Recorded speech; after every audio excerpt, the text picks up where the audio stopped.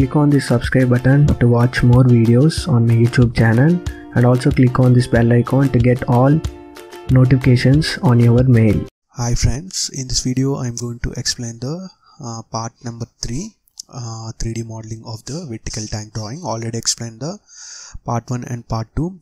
You can observe the assembly of the part 1 and part 1 with the two nodules. You can observe on the screen what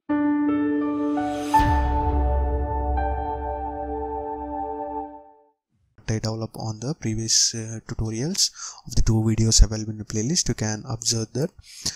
The third part is how to develop the cone on the bottom part. I will show the cone with the diameter of the first radius and the second radius. I am giving the 150/2. For example, the cone specific height are 2-point axis and point, and give the axis and point of 2.250. For example, this is the 500 height of the cone is required. You want to change the height, you can change the height. I am giving the height 50. You can observe here also you can give the height to 500, and the top radius 75, and the base radius is 450. I am changing the top radius, and the 450 is the base radius. I want to changing the small radius and the large radius. I am going to give the 75 base radius. Like this, you can observe the top radius is 451. You can change the directions also by using this method. Simply double click on that. You can observe that this is a solid material. I want to develop the cone over here. Again, I want to copy this to the same of the object and double click on that, and simply what is the thickness of the cone you want. First consider the thickness before you want to develop the cone. I am giving the 906 minus of by 3 is equal to 302. For example, 906 by 3 parts. You can observe the 302 of the radius. I am giving the 302 over here and click on that, and you can observe the top radius is changes.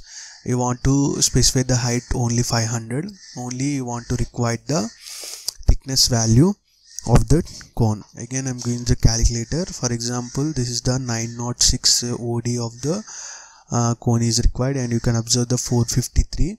I am giving the 450 because I want to give the thickness of the cone is 3 mm and the shell is also 3 mm. Simply increase the outer diameter is 453 and the internal diameter is 450.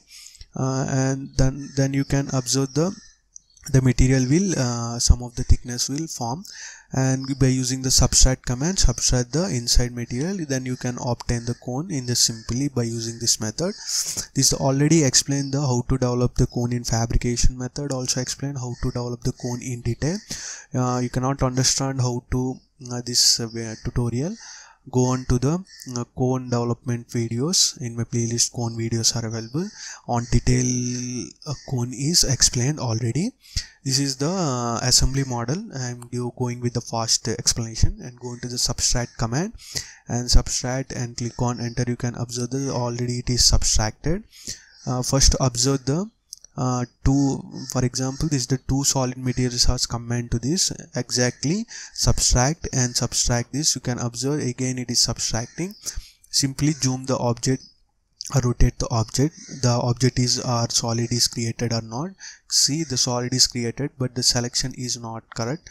After that you can observe the selection is completed.